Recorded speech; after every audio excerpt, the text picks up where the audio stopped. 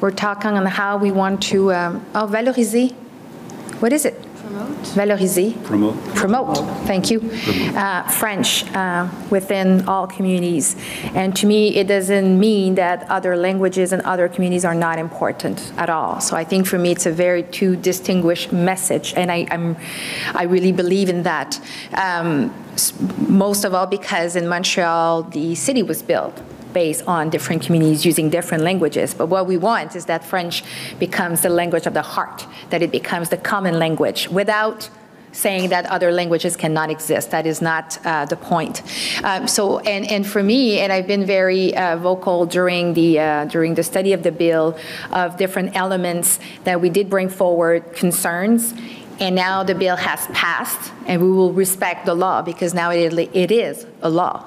We voted Bill 96 in June 2022, and yet I think it's going pretty well.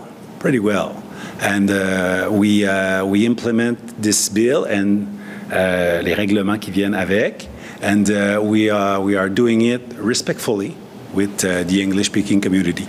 I think we can promote French language as our common language and still respect the right of the traditional and our Anglophone community here.